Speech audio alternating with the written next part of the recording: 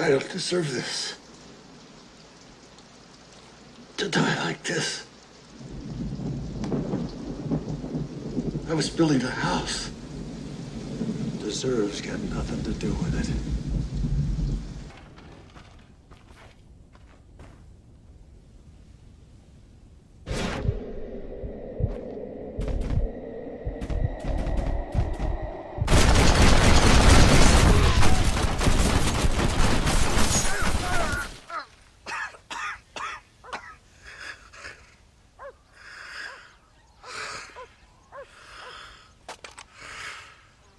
This is over.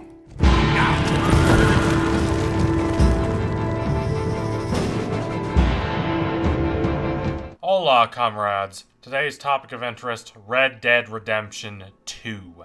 In 2004, an ambitious but awkward game emerged from development hell and was released to decent but not stellar reviews.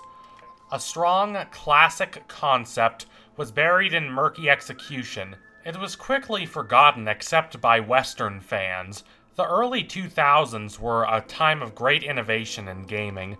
The drive toward making games more cinematic accelerated in this period, though it would not reach its apex until the second half of the decade.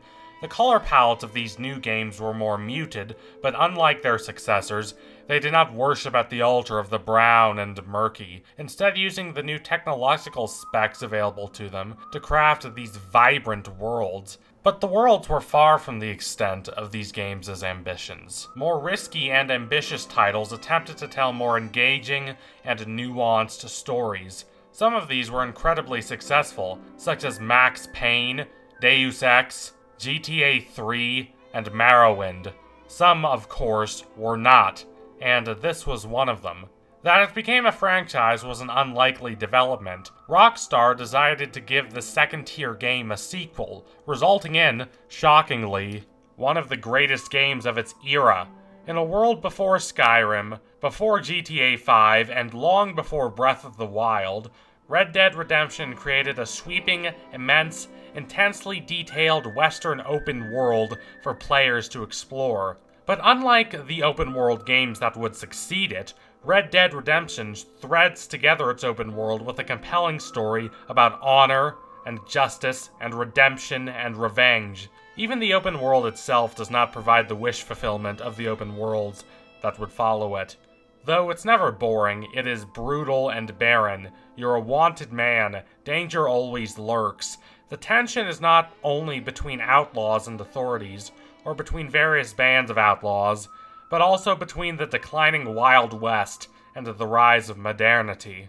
All three Red Dead games take place in an era called the Twilight of the West. Red Dead Revolver takes place in the 1880s. Red Dead Redemption 2 takes place at the turn of the century, and the original Red Dead Redemption takes place in the 1910s. This was an era where the traditional systems of law and justice that governed the Wild West during its golden years, usually meaning from the 1830s and 40s to the 1870s, began to be replaced by more modern systems of governance. From 1876, when my home state, Colorado, was admitted to the Union, to 1912, when the last state in the continental United States, Arizona, was admitted, the frontier land was tamed and domesticated.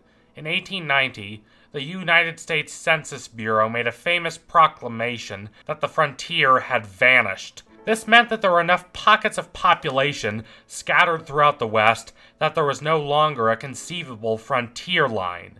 The westerns that take place during this period, including the three Red Dead games, are usually anti-westerns, also known as revisionist westerns, whereas the traditional western features a straightforward, black and white sense of morality. The anti-western dabbles in more morally gray areas. Whereas the traditional western features an unflappable protagonist, the anti-western features a weary protagonist dogged by aching loneliness and questions of morality. This does not mean the classic Western protagonist never commits brutal acts. Rather, it means that the Western judges their acts as necessary and just. Likewise, the anti-Western protagonist has traits of the traditional Western protagonist, but these traits are buried under layers of stress and sorrow. Many of the protagonists in anti-Westerns could have been traditionally heroic protagonists in standard Westerns. Some of them even were these traditionally heroic protagonists in their younger days, such as Sheriff Bell in No Country for Old Men.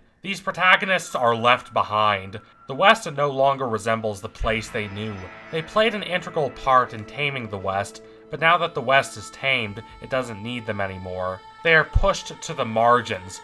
The difference between good guys and bad guys is less notable and important than the difference between the wild and the developed. Both the sheriffs and the old-fashioned criminals those sheriffs chased have been made antiquated.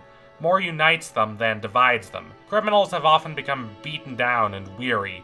They've moved on from their life of crime, whether through choice or necessity. They're no longer in danger, but they're lonely and despairing. The sheriffs are treated better by polite society, but they're still considered dinosaurs. With the decline of the frontier, both sides of the classical Western dichotomy lose their identity. Yet these sheriffs and outlaws are not alone in their identity crises. Rather, their situations are merely particularly overt versions of a malaise that spread through America during the First Gilded Age.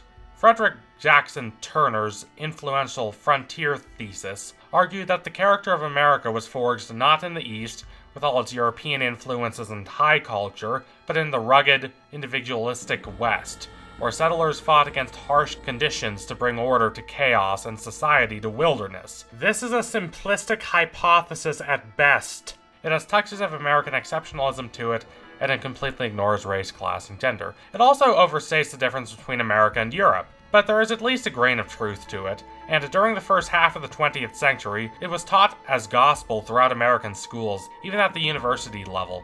America was heavily defined in its early years by its push westward. So when that push westward was no longer possible, a certain cultural melancholy developed. This was, of course, exacerbated by the overwhelming concentration of wealth in the hands of the likes of Rockefeller, Carnegie, and Morgan, the imposition of racist Jim Crow laws on the southern states that led to millions of African Americans migrating northward, and the bubbling push towards women's rights that led to female suffrage. A push that was most immediately effective in the West, where the traditional social structures that governed America were less overwhelming. But even isolated from these factors, the disappearance of the frontier was accompanied by the disappearance of much of the ethos that sustained America throughout its first century of existence. The country searched for a replacement and found two. The first was in the preservation of natural wonderlands through the creation of national parks and monuments, a system that started during the Golden Age of the West, but was not transformed into its current state until Woodrow Wilson officially created the National Park Service in 1916, and FDR consolidated the system in 1933. The other replacement was culture. By this point, America had existed for long enough that it had developed a history worth romanticizing, and romanticize its history America did. Books were part of this, but movies played a larger role. The art of cinema may have been invented in France, but America turned it into a culture-producing machine. The golden age of Hollywood made the United States the dominant cultural power in the world, and it also allowed the country the opportunity to transform its history into mass entertainment. For a new generation of Americans that grew up after the death of the American frontier, their experience with the Wild West was not firsthand, but rather on the silver screen. And the version of the West that they experienced was not the recently passed Twilight of the West and its nuanced, morally complicated, dark glow, or even the more idealistic Golden Age of the West that had preceded it. Instead, the version they experienced was more akin to the material that permeated the cheap adventure stories written during the Golden Age of the West and distributed not only to Easterners, but also to Europeans. That these idealized cinematic narratives about the West emanated from California is ironic, considering that less than a century ago California was the West. These romanticized stories would have struck Californians as hollow and false just generations prior, but the new generation of Californians that had never experienced the actual West was transfixed by these films. Not until confidence in the traditional and uplifting view of American history was shaken by the tumult of the 1960s and 70s did we begin to get revisionist, cynical westerns that shattered the dichotomy that had dominated the genre. In the most archetypical anti-Western, Unforgiven, Clint Eastwood, most famous for his roles as grizzled but heroic protagonists in traditional Westerns, plays a gunslinger who has retired to a simple, if lonely life, but is forced back into the world he left behind because he has failed financially in his post-outlaw life and is worried enough about the future of his children that he seeks a $1,000 bounty. There are no heroes in this film. Eastwood's money is disdainful and abrasive and bitter, but the sheriff, that is his enemy, Little Bill, cares more about maintaining his own despotic grip on the town than ensuring that justice is delivered. This is not a film that evokes support for the views of any of its characters, but it is a film that evokes intense pathos for the positions of Money and his comrades. That decisive, flooding pathos courses through the best anti-westerns, including Red Dead Redemption. John Marston was far from a heroic person, but he was also manipulated by the authorities into tracking down the people he worked with, and none of his work for the authorities helped him in the end because Agent Ross tracked him down and killed him at his farm, like is the case with Money. The amorality of Marston's past life does not matter. Far more important is that he left that life behind only to be dragged back into it by forces he cannot control as a result of a rapidly changing world. Red Dead Redemption 2 also succeeds by evoking empathy for an anguished protagonist trapped in a morally gray situation. The Twilight of the West matters because it minimized the distinction between sheriffs and outlaws. Their era was over, and they were bound together by obsolescence. It was a bittersweet farewell. The Wild West was replaced by a more prosperous and successful American West. The transformation was for the better. That does not mean that much was not lost. Not only the entire system of law and governance, but the entire ethos was eradicated, forcing America to deal with the fact that a key component of its DNA had disappeared, and of the fact that this disappearance had not only left sheriffs and outlaws unsure of their identities, but had also left it unsure of its national identity.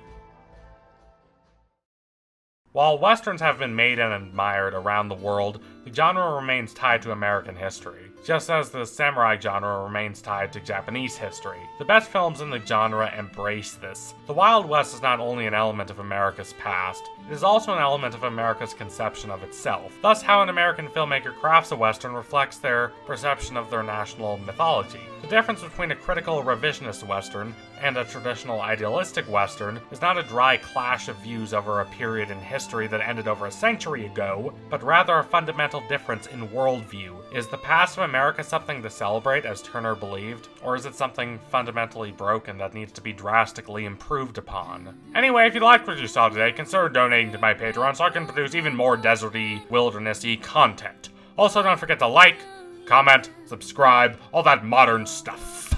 Adios, comrades!